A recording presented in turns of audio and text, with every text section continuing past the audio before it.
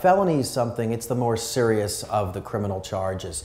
So we talked about misdemeanors, and now in felony cases, usually they always have at least 1 year of hard labor in them. Now sometimes that can be suspended, so just because you get caught and are convicted of a felony, let's say a possession of cocaine one time, that doesn't mean you're automatically going to jail, but it comes with hard labor and an actual at least 1+ year of incarceration in the state penitentiary. So that's the main thing. There's also two different types of felonies. There's violent felonies, there's non-violent felonies, and there's different classes, and I don't want to bore you with all the different classes.